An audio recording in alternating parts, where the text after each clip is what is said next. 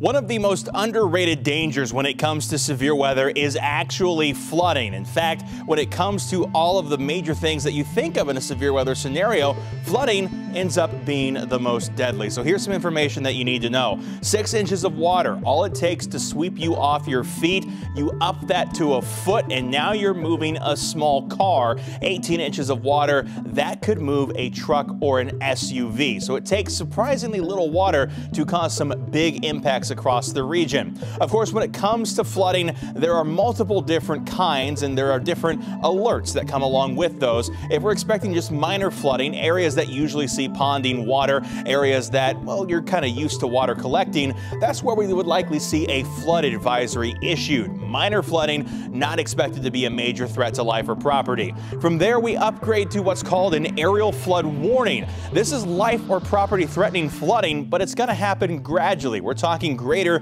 than 6 hours of time for these flood waters to come up, so you'll have time to respond and take appropriate action. The more dangerous type of flooding is related to this. It kind of impacts the same areas that were not expected to usually get flooding. It's flash flooding. This is life or property threatening flooding that happens rapidly. This could be on the order of minutes to just a few hours. When you have a flash flood warning come out, these are the types of alerts that you need to respond to immediately, as situations could change very rapidly and become dangerous very quickly. The last type of flood alert actually has to deal with river flooding. That's where the just standard flood warning comes into place. Again, this impacts waterways, streams, rivers, anything like that. When those rise up out of their banks from prolonged rainfall, that's when you could have a flood warning issued, and of course you may have to move to higher ground. Along the lines of flooding, we have another thing to be concerned about. That is hydroplaning. The car in red there losing traction